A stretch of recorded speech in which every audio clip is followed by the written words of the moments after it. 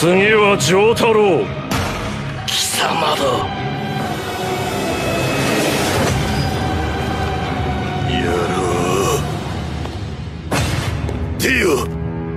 ほう、向かってくるのか。逃げずにこのディオに近づいてくるのか。せっかく祖父のジョセフが私のザワールドの正体を試験終了チャイム直前まで問題を解いている受験生のような必死こいた気分で教えてくれたというのに。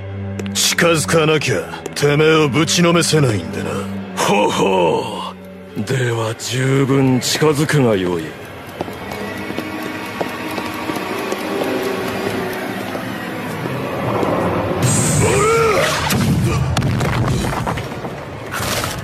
呪い呪い。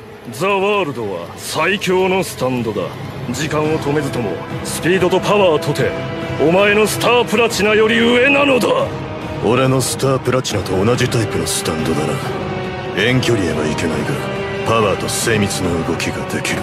貴様よりどのぐらいザワールドのスタンドパワーが強いかちょいと試してみたかった。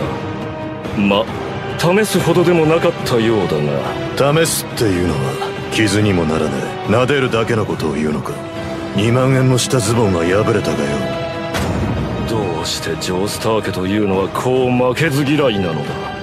はあ、くだらん挑発に乗ってやってもうちょっとだけ試してやるか。